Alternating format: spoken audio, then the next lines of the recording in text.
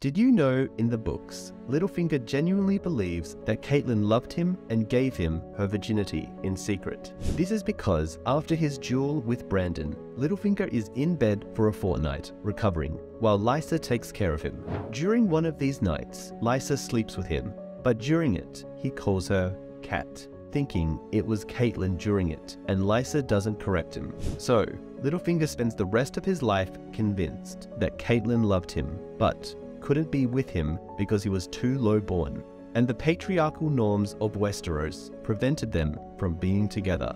So maybe this is Littlefinger's endgame, to create a Westeros where he and Catelyn could have been together. Anyway, if you like this video, check out our channel